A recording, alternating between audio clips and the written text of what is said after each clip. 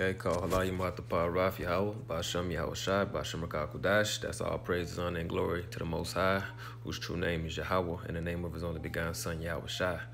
All right, I'd like to give double honors to my elders and apostles of Great Millstone, which are those mighty men that's been laboring for over 20 plus years, teaching this truth, teaching the true gospel, the true message of the Bible, the true narrative of the pastors that are feeding the flock according to the Most High's knowledge, as written in the book of Jeremiah, chapter 3, verse 15. I'd like to give honors and salutations to you sincere Akim, you sincere brothers, you sisters that believe, you know, everyone that's listening to these videos, that's repenting and seeking the Lord while he may be found, and repenting and coming back in all truth and obedience. Man, shalom to you and your households.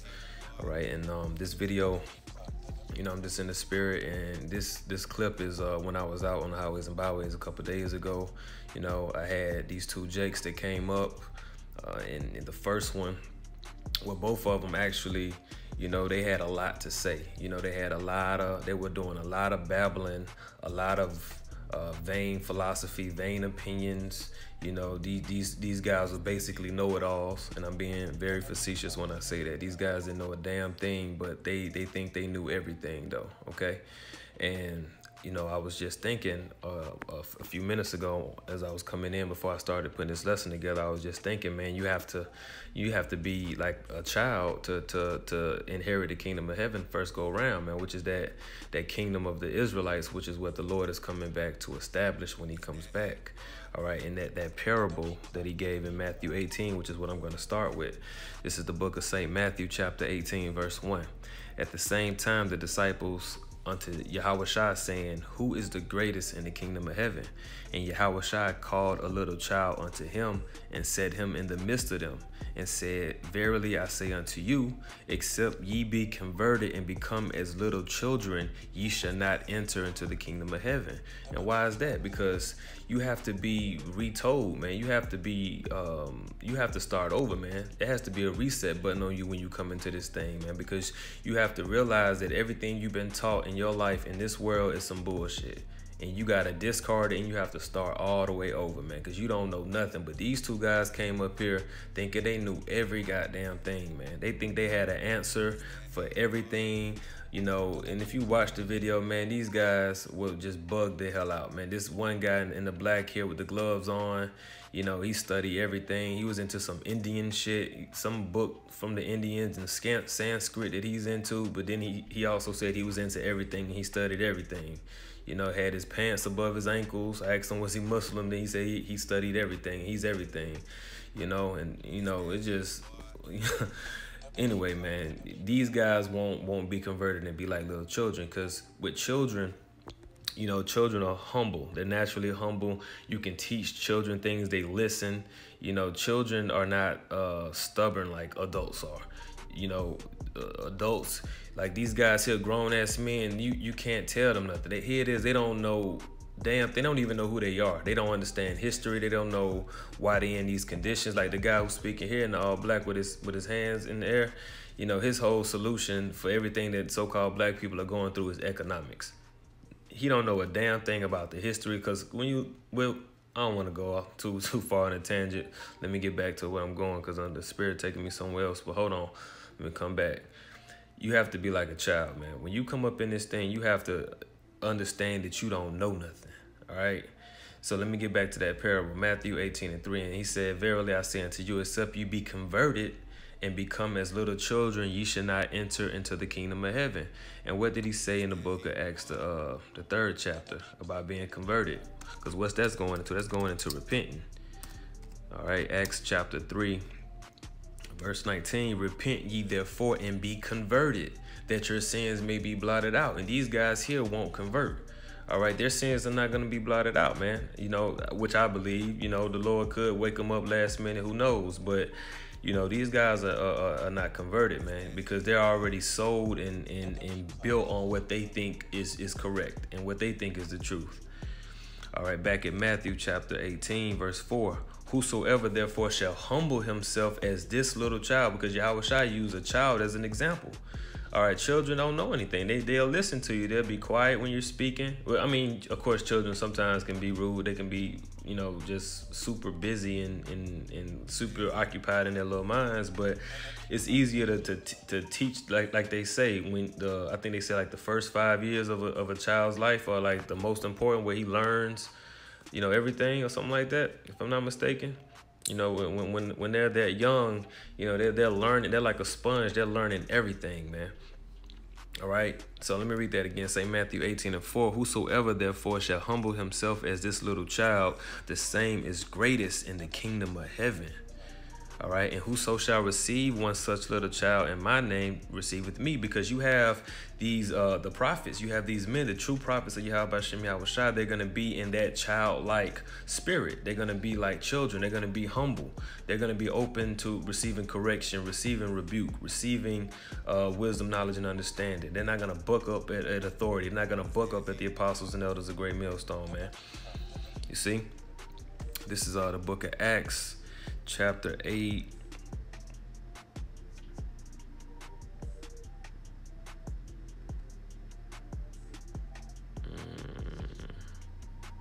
Chapter 8, verse 26. And the angel of the Lord spake unto Philip, saying, Arise, and go toward the south unto the way that goeth down from Jerusalem unto Gaza, which is desert.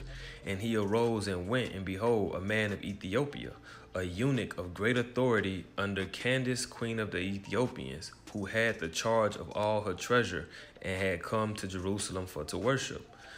Acts 8:28, was returning and sitting in his chariot reading Isaiah, which is Isaiah, if I'm not mistaken, Isaiah the prophet. Then the Spirit said unto Philip, Go near and join thyself to this chariot. So the Spirit came on Philip and said, Go over there by that man that's reading that book. And Philip ran thither to him and heard him read the prophet Isaiah and said, understandest thou what thou readest? He asked him, do you understand the book of Isaiah? Do you understand what you're reading? Which I believe he was reading Isaiah the 53rd chapter,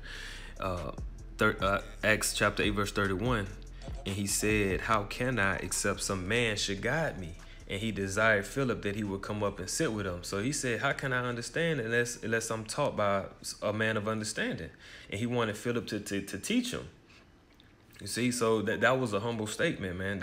But you see these type of niggas here, they ain't finna come up there humble like that, man.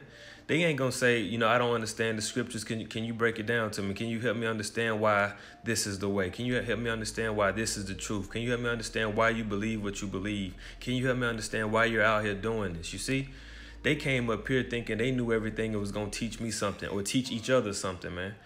You see, but you don't see these buffoons out here, you know, making their body a living sacrifice to teach what they believe in.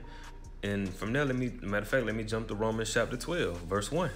I beseech you, therefore, brethren, by the mercies of the Most High, that you present your bodies a living sacrifice, holy, acceptable unto the Most High, which is your reasonable service. They ain't doing that, man. They ain't making their bodies a living sacrifice. You know, what are you doing in the name of economics, man? This dude talking about economics is a solution, man. Dude, the economy is, look at all these people unemployed, man. That is not the damn solution, man. How you gonna talk about the, you know, building businesses and black business and the black dollar and all that, man? That's a whole bunch of baloney, man. All right. In verse 2, it says, and be not conformed to this world. Let's get that word conform, see what that says in the Greek. Be not conformed. Strong's G 4964. Suschematizo. Schematizo, which means to conform oneself, one's mind and character to another's pattern. So don't be like the pattern of this world, man. Don't fashion yourself to the ways of this world. This is what we were called to do. In order to do that, because we were all born and raised in the fashion of this world. But we had to be reborn through the spirit and power of Yahweh Hashem Yahweh Shai. We had to start over. We had to be refreshed. We had to be renewed in the spirit. All right, Romans 12:2, and be not conformed to this world, but be ye transformed by the renewing of your mind. That's how we were reborn. This is how we became children again, because we had renewed our mind. We started over. That ye may prove what is that good and acceptable and perfect will of the Most High. All right, this is Colossians chapter 3, verse 5. Mortify therefore your members which are upon the earth: fornication, uncleanness, inordinate affection, evil, concupiscence, and covetousness, which is idolatry. Let's get that word concupiscence. Concupiscence means desire, craving, longing, desire for what is forbidden, lust. We're supposed to mortify these things. We're supposed to starve off these ways as best as we can. And covetousness, which is idolatry, for which things sake the wrath of the Most High cometh on the children of disobedience, in the which ye also walked sometime that ye lived in them. But now ye also put off all these: anger, wrath, malice, blasphemy, filthy communication out of your mouth. Lie not to one another. Don't lie to the brothers. Don't lie to the believers. Seeing that ye have put off the old man with his deeds, and have put on the new man, which is renewed in knowledge after the image of him that created him, man. All right, this is the new man. We are those children, man. We are those. We've been renewed. We're starting over. Okay, we're putting off the ways of this world, man. And this is what it's all about. This is what this lesson is going into, man. Starting over. You have to be renewed, man. You don't know anything. You have to humble yourself down and be taught by men the correct way, because this world taught us everything that was contrary and despised by Yahweh, by Hashem Yahushua. And for that, the Most High through his Son is going to destroy this world, this rulership, this kingdom, and a lot of people around us, man. And that should put fear in your heart and urge you to seek these seek the Lord and take heed to these words and make the necessary changes. Speaking, beginning with myself first. This is Ephesians chapter 4.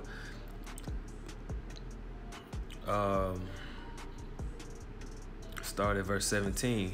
This I say therefore, and testify in the Lord, that ye henceforth walk not as other Gentiles walk, in the vanity of their mind, having the understanding darkened, being alienated from the life of the Most High through the ignorance that is in them, because of the blindness of their heart, who being past feeling have given themselves over unto lasciviousness, to work all uncleanness and greediness. But ye have not so learned Yahushua, if so be that ye have heard him and have been taught by him, as the truth is in Yahushua, that ye put off concerning the former conversation the old man, which is why these people can't put off the old man, because they don't have the truth which is in Yahushua. That ye, again, Ephesians 4:22, that ye put off concerning the former conversation the old man which is corrupt according to the deceitful lust, and be renewed in the spirit of your mind. And that ye put on the new man, which after the Most High is created in righteousness and true holiness. And I'm going to end on this. This is the book of St. Luke, chapter 5, verse 36. This is a parable going into the new wine and the new bottles. And he spake also a parable unto them. This is Yahushua. No man putteth a piece of a new garment upon an old. If otherwise, then both the new maketh the rent, and the piece that was taken out of the new agreeth not with the old. And no man putteth new wine into old bottles, else the new wine will burst the bottles and be spilled, and the bottles shall perish.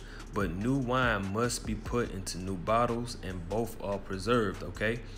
New understanding, new ways, new doctrine, new beliefs we have, even though our bodies are old, we have to have a new mind, a new mindset, okay? We have to be fresh, man, because you can't do the things that you used to do and think that you're gonna be a part of this truth and receive salvation and be on the Lord's good side as well, man. You have to start over. All right, you have to forsake some things. You have to, let go of some people. You have to, you have to make some sacrifices, man. You have to do these things because, hey, again, new wine must be put into new bottles. All right, you don't put new wine into an old bottle. And that's a great parable there. And for the sake of time, I'm kind of speeding up and rushing through a little things real quick because I got to get ready to close this lesson out. But Lord willing, this is edifying. I'm going to go ahead and end it verse 39, since that's the end of the chapter. It says, no man also having drunk old wine straightway desireth new, for he saith the old is better. All right, so Lord willing, that was edifying, man. And I want to give all praises to Yahweh Shem Yahweh Shai, Bashem Rakakudash, that belongs to the elders and apostles. Salutations and honors to the elect out there, man. Shalom.